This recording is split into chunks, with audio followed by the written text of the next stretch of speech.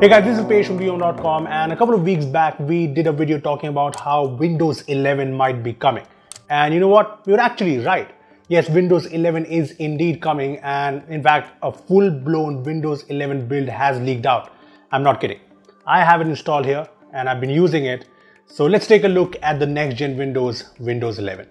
So the first change I noticed in Windows 11 is while setting it up. I'm talking about the whole setup process, which has a new font and a newer look inspired from Windows 10X.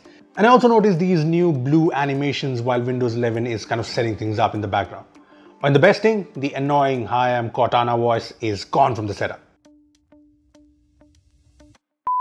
Anyway, this is the new Windows 11 home screen, and by the way, there's a new startup sound that goes like this. Yeah, that is cool. And you probably noticed this cool wallpaper. Well, that's actually one of the new wallpapers that come with Windows 11. And I like that some new wallpapers also have a dark mode version, which is nice.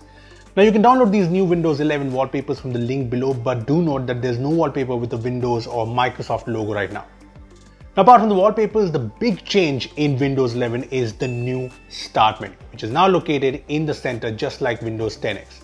And as you can see, it has the Microsoft logo, and well, the good news is the live tiles are gone.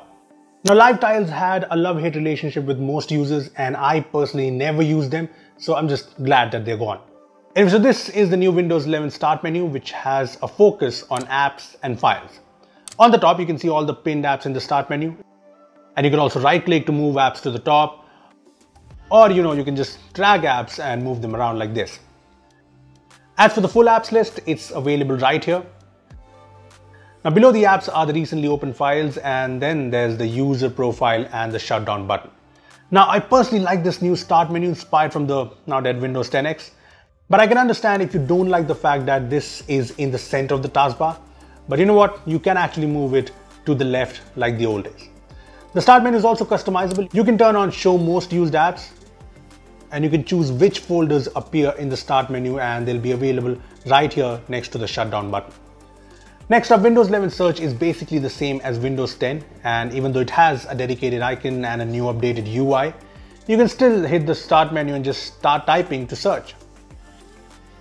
Then there's the Task View button, but what's new is the widgets. Yes, Windows 11 brings widgets, and this is how it looks like. As you can see, there's weather, stocks, scores, top stories, and then an endless list of articles. Now, this is obviously a very early version of widgets in Windows 11, so I'm hoping to see more cool widget options in the official build. Now, this is a very early build of Windows 11, so all of the native apps kind of remain the same, be it Edge, Microsoft Store, settings page, etc. But yeah, there are new icons everywhere.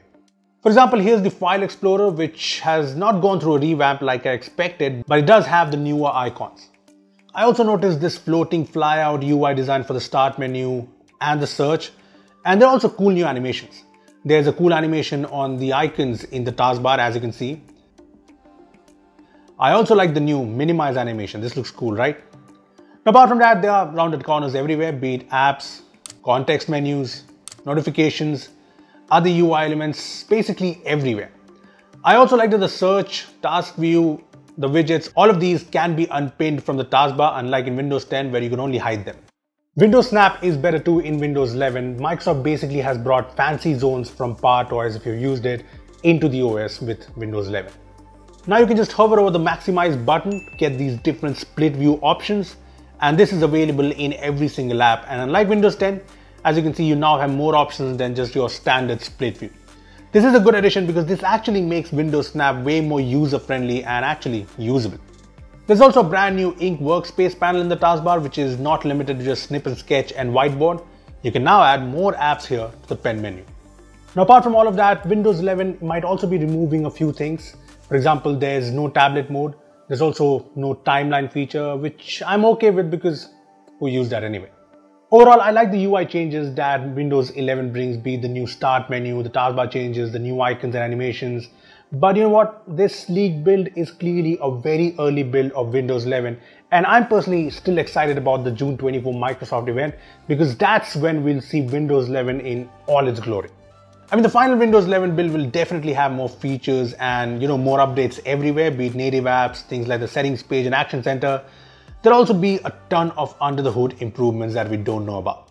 So yeah, I will wait for the full Windows 11 reveal before making a judgment.